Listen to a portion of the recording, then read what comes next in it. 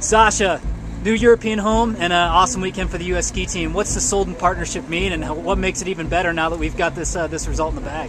Well, Solden has demonstrated they're going to give us tremendous training here, which is first and foremost for athletic excellence is important. But we also got our home base here, a great house in the valley where we can have our own cook, our own space to call home. But we definitely had that feeling over the past 2 weeks that it was starting to feel like home. But actually to come out here and walk away with a couple of wins is a special feeling for us, and looking forward to coming back home to Solden soon. Now, how many different ways can we utilize this place as a training venue?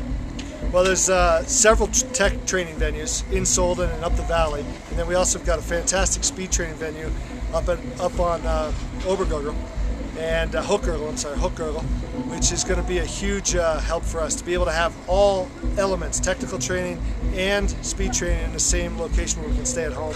Also, being able to train in October all the way through the end of March and even into early April for ski testing or whatever else we might have to do to get the guys prepared for the next season is going to be a huge advantage for us.